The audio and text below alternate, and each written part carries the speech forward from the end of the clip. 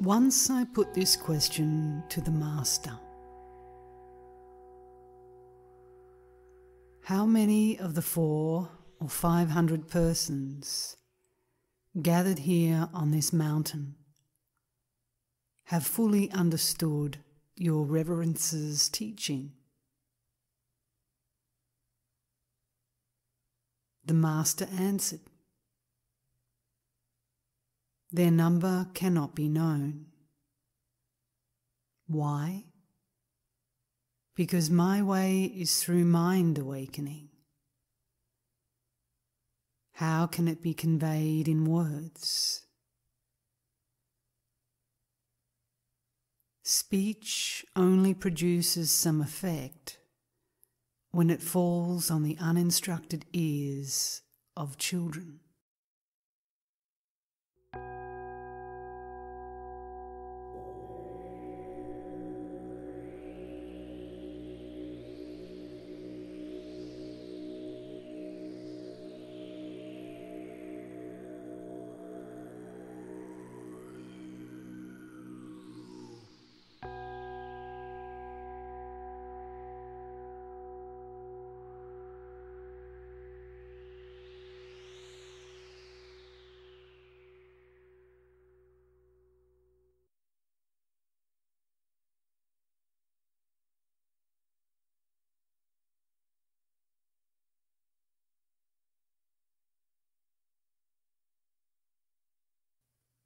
What is the Buddha?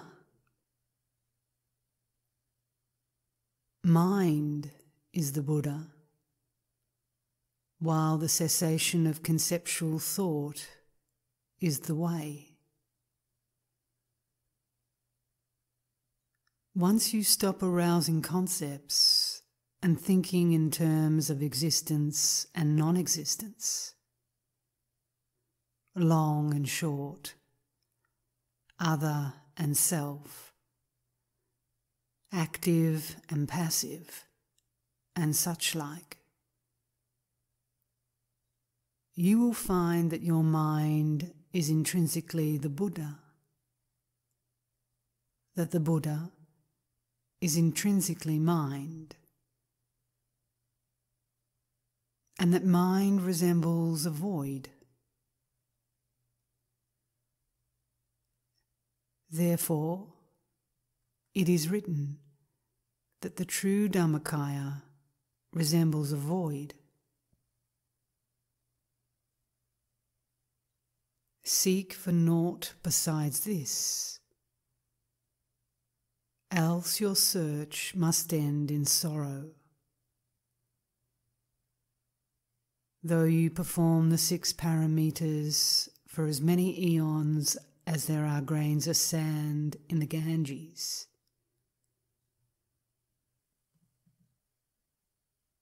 adding also all the other sorts of activities for gaining enlightenment,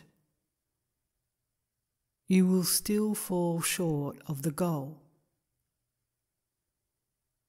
Why? Because these are karma-forming activities, and when the good karma they produce has been exhausted, you will be born again in the ephemeral world. Therefore, it is also written,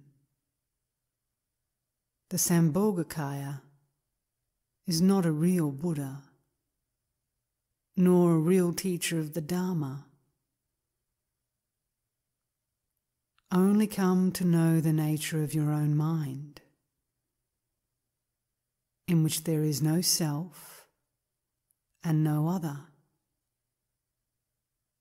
and you will in fact be a Buddha.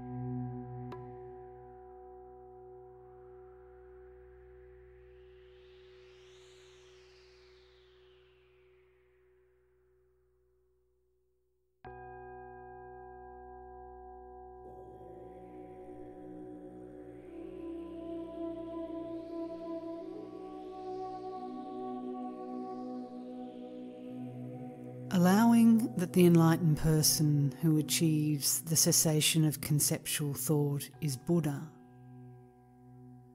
would not an ignorant person, on ceasing to think conceptually, lose himself in oblivion?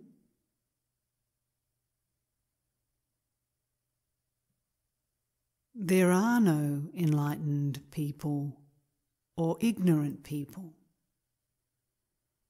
and there is no oblivion. Yet, though basically everything is without objective existence, you must not come to think in terms of anything non-existent.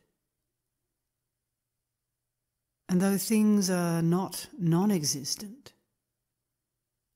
you must not form a concept of anything existing. For existence and non-existence are both empirical concepts, no better than illusions. Therefore, it is written, whatever the senses apprehend represents an illusion,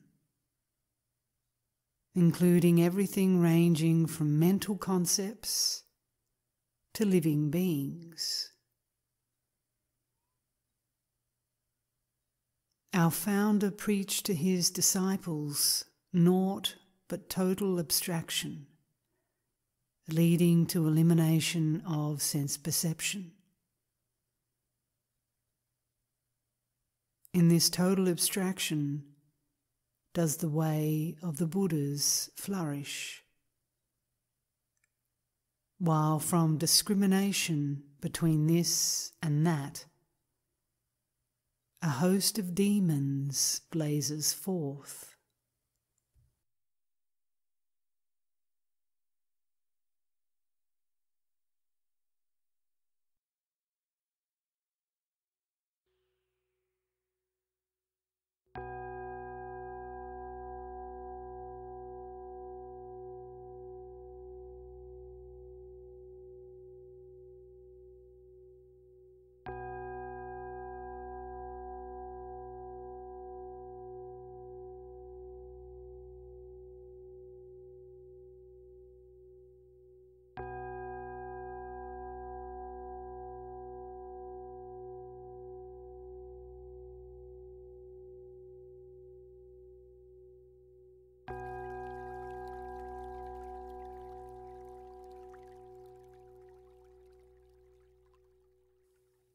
If mind and the Buddha are intrinsically one,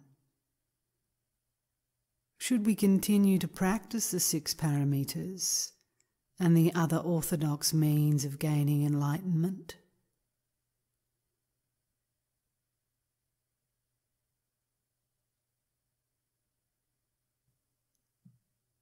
Enlightenment springs from mind, regardless of your practice of the 6 parameters and the rest. All such practices are merely expedients for handling concrete matters when dealing with the problems of daily life. Even enlightenment, the absolute, reality, sudden attainment, the Dharmakaya,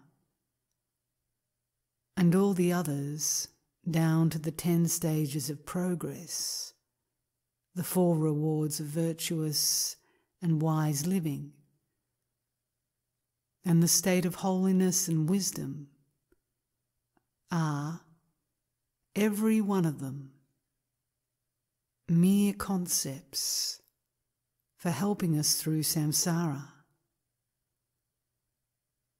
They have nothing to do with the real Buddha mind.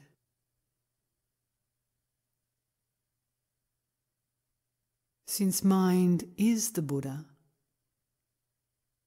the ideal way of attainment is to cultivate that Buddha mind, Only avoid conceptual thoughts, which lead to becoming and cessation, to the afflictions of the sentient world and all the rest. Then you will have no need of methods of enlightenment and such like. Therefore, it is written, all the Buddha's teachings just had this single object, to carry us beyond the stage of thought. Now, if I accomplish cessation of my thinking, what use to me the Dharmas Buddha taught?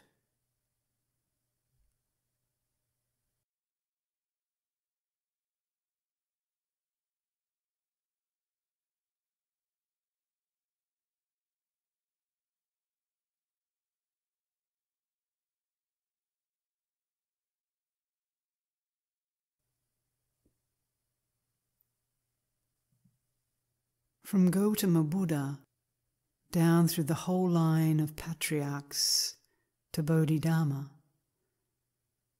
none preached naught besides the one mind, otherwise known as the sole vehicle of liberation. Hence, though you search throughout the whole universe, you will never find another vehicle. Nowhere has his teaching leaves or branches. Its one quality is eternal truth. Hence, it is a teaching hard to accept.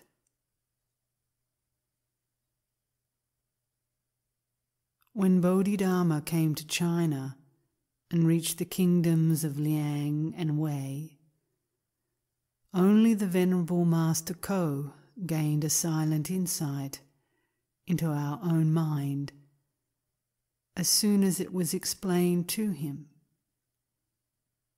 He understood that mind is the Buddha,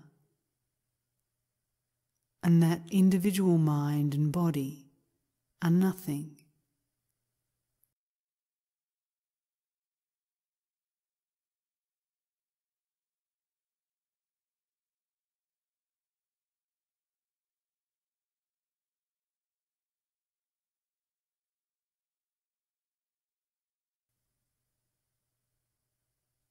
This teaching is called the Great Way. The very nature of the Great Way is voidness of opposition. Bodhidharma firmly believed in being one with the real substance of the universe in this life. Mind and that substance do not differ one jot. That substance is mind. They cannot possibly be separated. It was for this revelation that he earned the title of Patriarch of our sect. And therefore it is written, the moment of realizing the unity of mind and the substance, which constitutes reality, may truly be said to baffle description.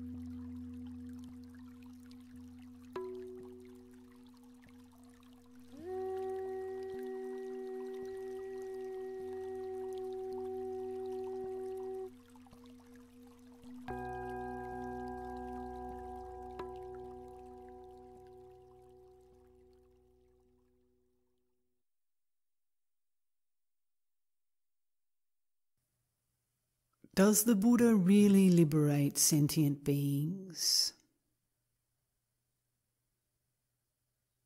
There are, in reality, no sentient beings to be delivered by the Tathagata. If even self has no objective existence, how much less has other than self? Thus, neither Buddha nor sentient beings exist objectively.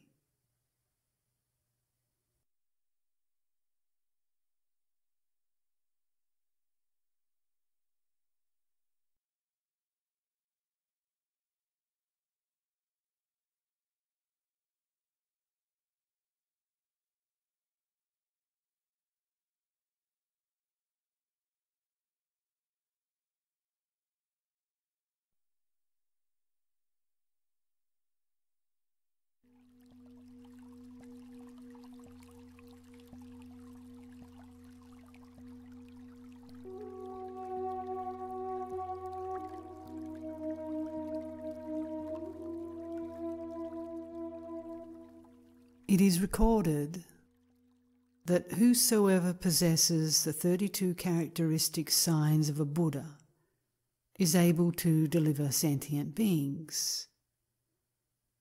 How can you deny it?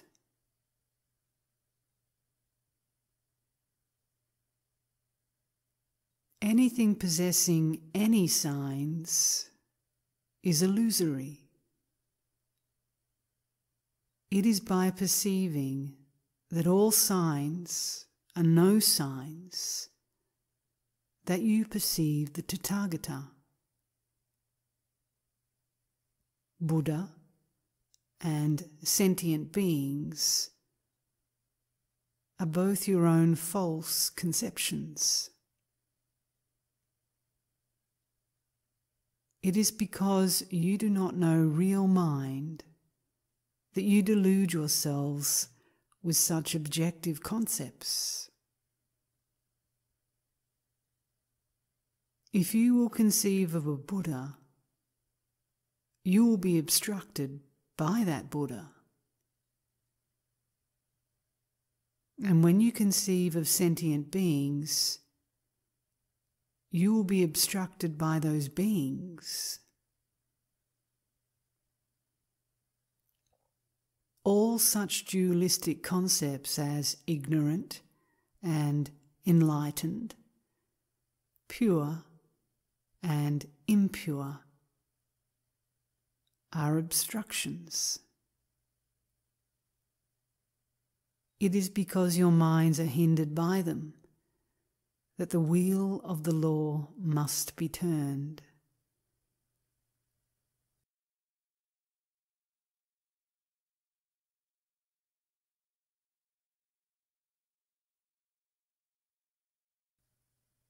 Just as apes spend their time throwing things away and picking them up again unceasingly, so it is with you and your learning.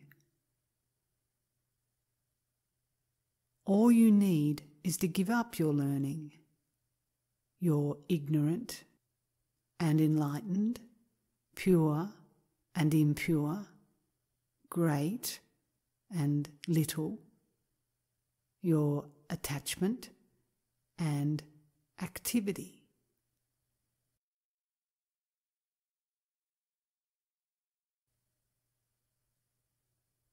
Such things are mere conveniences, mere ornaments within the one mind.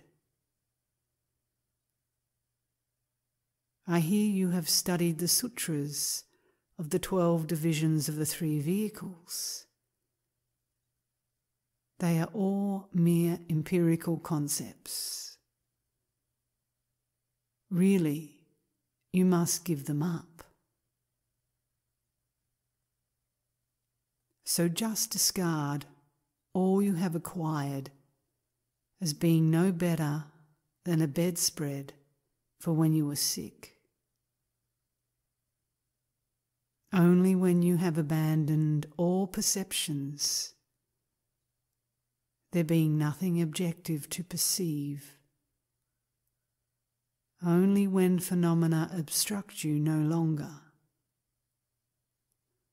only when you have rid yourself of the whole gamut of dualistic concepts of the ignorant and enlightened category, you will at last earn the title of Transcendental Buddha.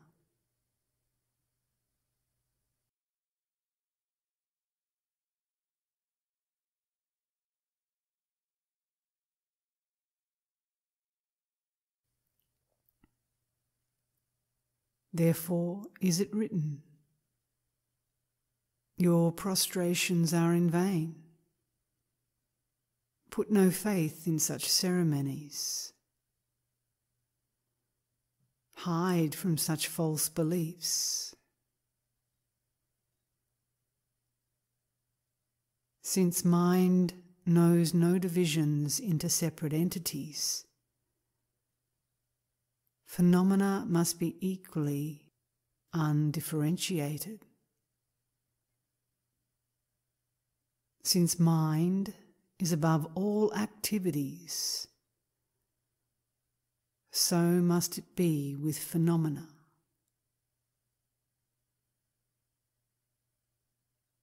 Every phenomenon that exists is a creation of thought. Therefore, I need but empty my mind to discover that all of them are void.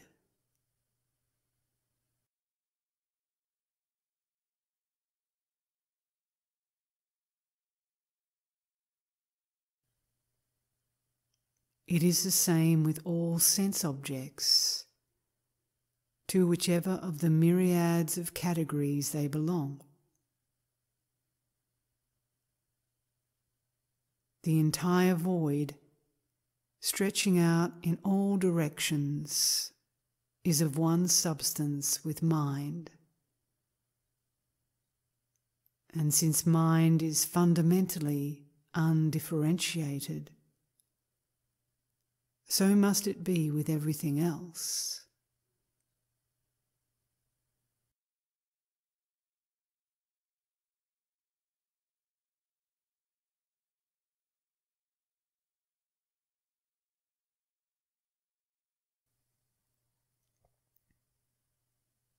Different entities appear to you only because your perceptions differ. Just as the colours of the precious delicacies eaten by the devas are said to differ in accordance with the individual merits of the devas eating them.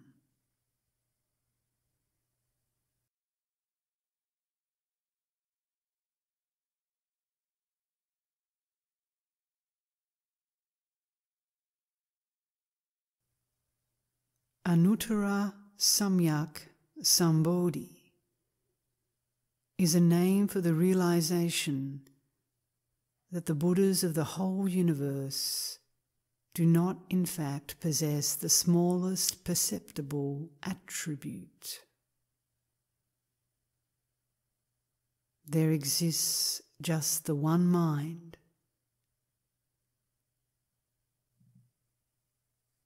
Truly, there are no multiplicity of forms, no celestial brilliance, and no glorious victory over samsara or submission to the victor. Since no glorious victory was ever won, there can be no such formal entity as a Buddha. And since no submission ever took place, there can be no such formal entities as sentient beings.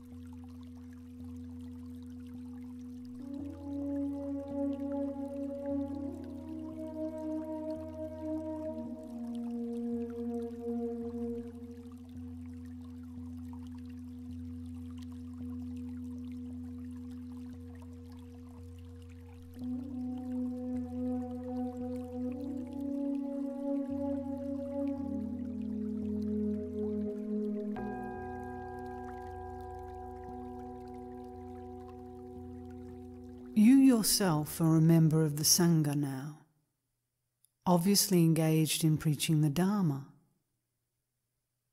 Then how can you declare that neither of them exists?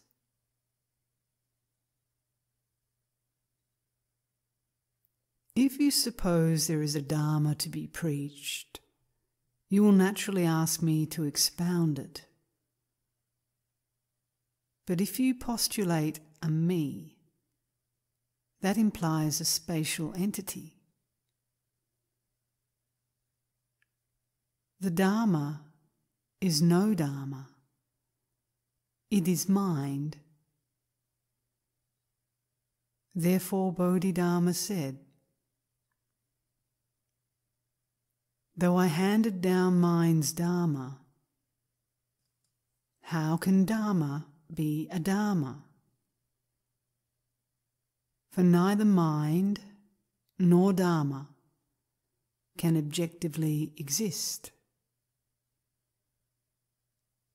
Only thus you'll understand the Dharma that is passed with mind to mind."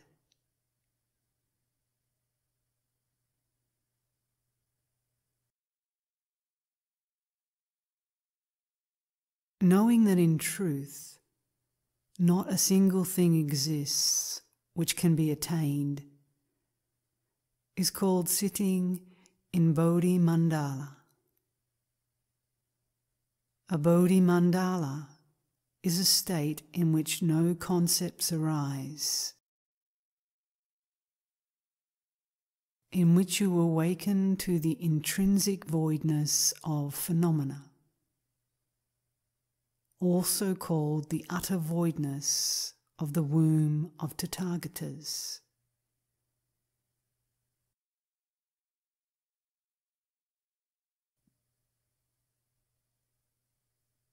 There's never been a single thing, then where's defiling dust to cling?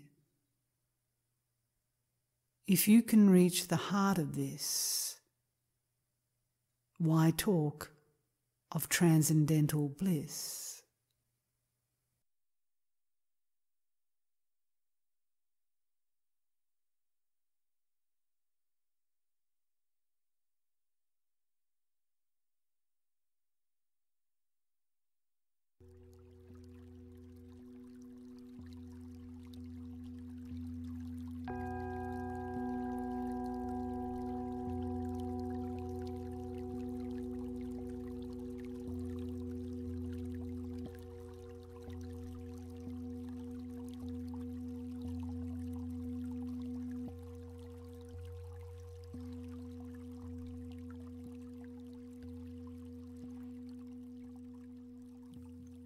If there's never been a single thing, can we speak of phenomena as non-existent?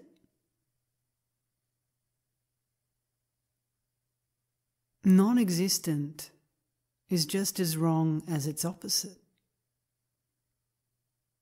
Bodhi means having no concept of existence or non-existence.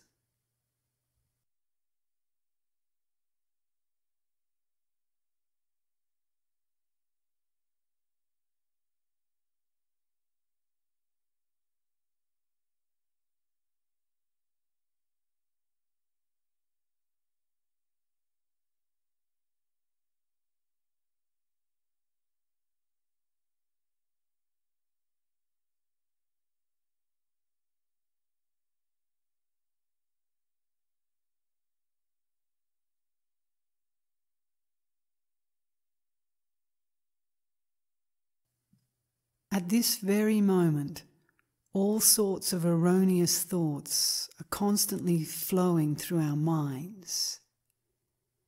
How can you speak of having none?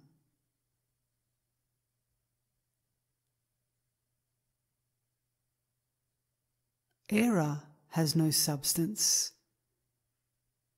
It is entirely the product of your own thinking. If you know that mind is the Buddha, and that mind is fundamentally without error, whenever thoughts arise, you will be fully convinced that they are responsible for errors.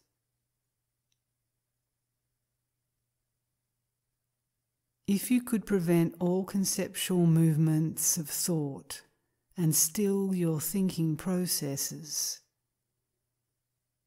naturally there would be no error left in you. Therefore, is it said, when thoughts arise, then do all things arise. When thoughts vanish, then do all things vanish.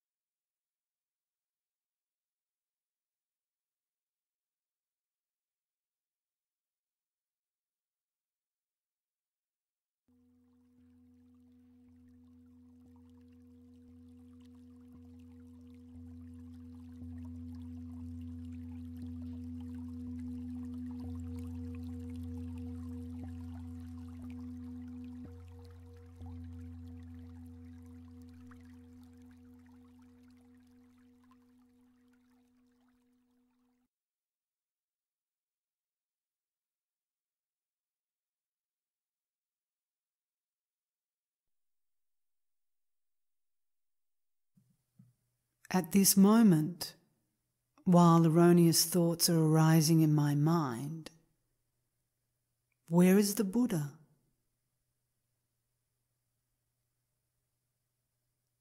At this moment, you are conscious of those erroneous thoughts.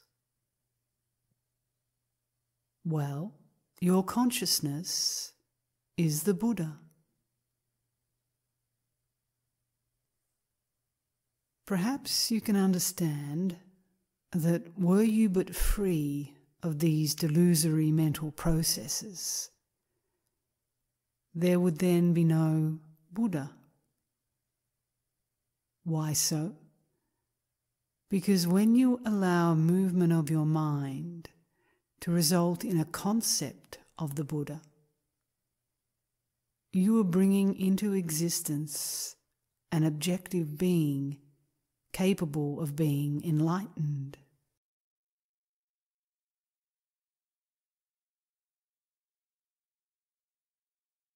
Similarly, any concept of sentient beings in need of deliverance creates such beings as objects of your thoughts.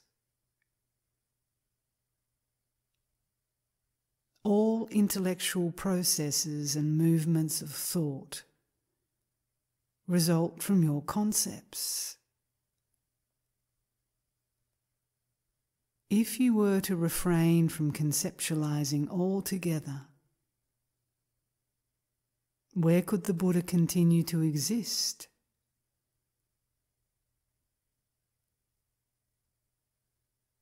You are in the same predicament as Manjushri, who, as soon as he permitted himself to conceive of the Buddha as an objective entity,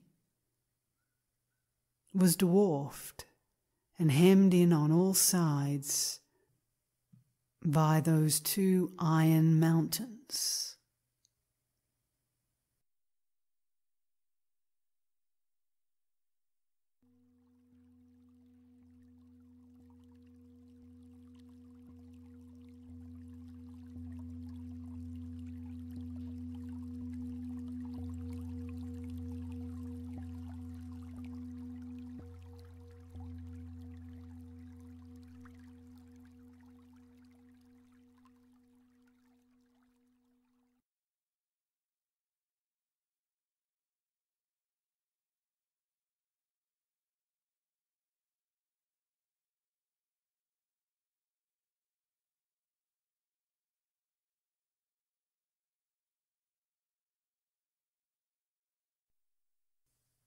At the moment of enlightenment, where is the Buddha?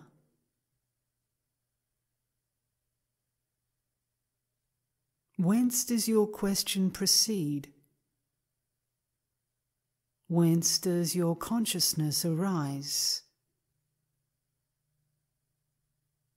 When speech is silenced,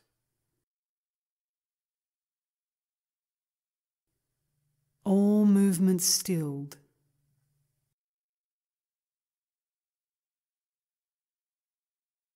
every sight and sound vanished,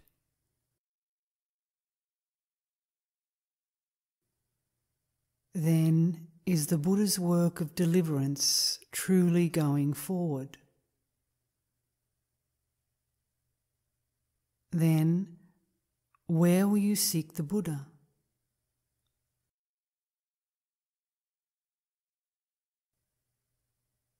You cannot place a head upon your head or lips upon your lips.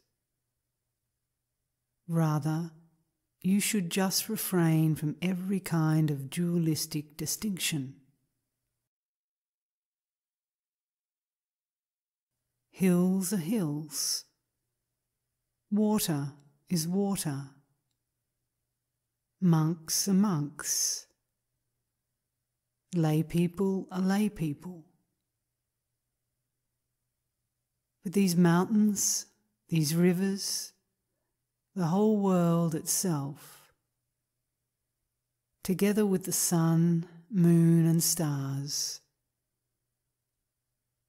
not one of them exists outside your minds.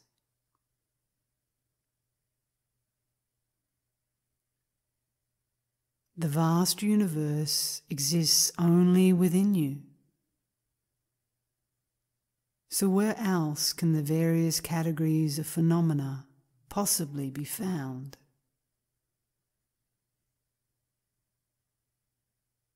Outside mind, there is nothing.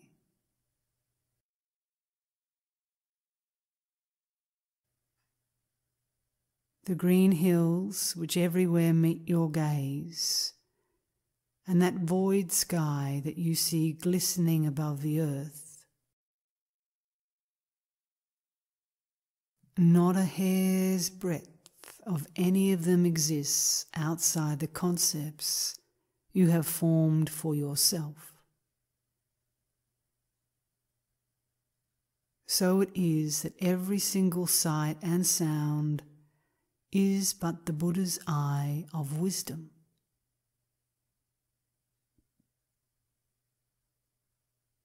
Phenomena do not arise independently, but rely upon environment. And it is their appearing as objects that necessitates all sorts of individualized knowledge. You may talk the whole day through, yet what has been said? You may listen from dawn till dusk, yet what will you have heard? Thus, though Gautama Buddha preached for 49 years, in truth, no word was spoken.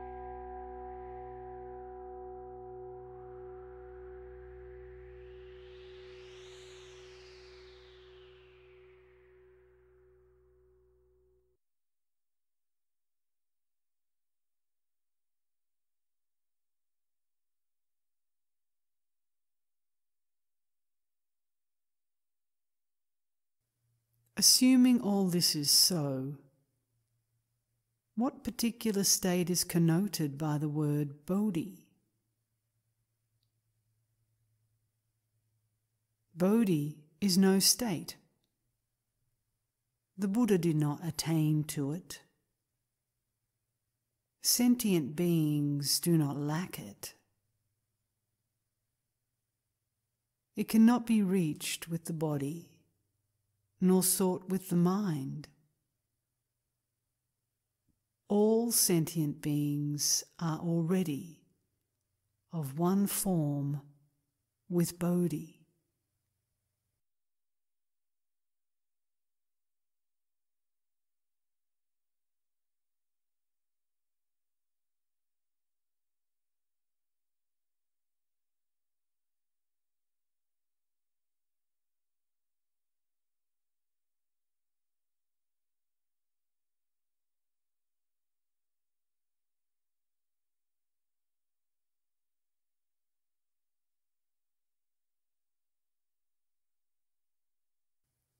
But how does one attain to the Bodhi mind?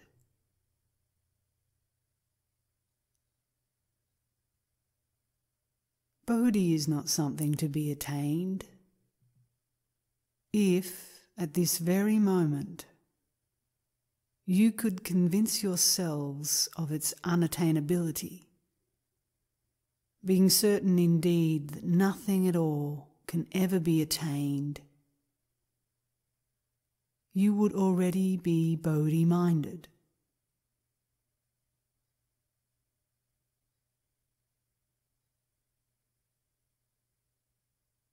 Since Bodhi is not a state, it is nothing for you to attain. And therefore it is written of Gautama Buddha, "While I was yet in the realm of Dipankara Buddha, there was not a grain of anything to be attained by me. It was then that Dipankara Buddha made his prophecy that I too should become a Buddha."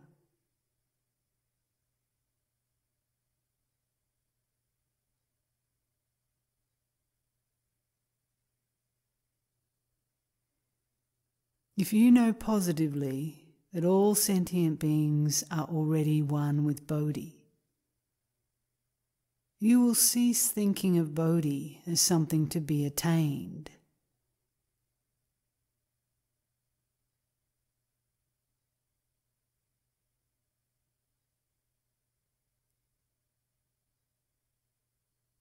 You may recently have heard others talking about this attaining of the Bodhi mind, but this may be called an intellectual way of driving the Buddha away.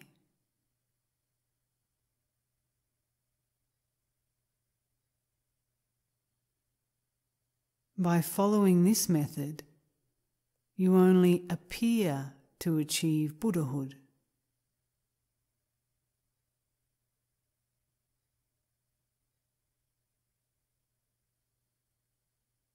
If you were to spend eon upon eon in that way, you would only achieve the Sambhogakaya and the Nirmanakaya. What connection would all that have with your original and real Buddha nature?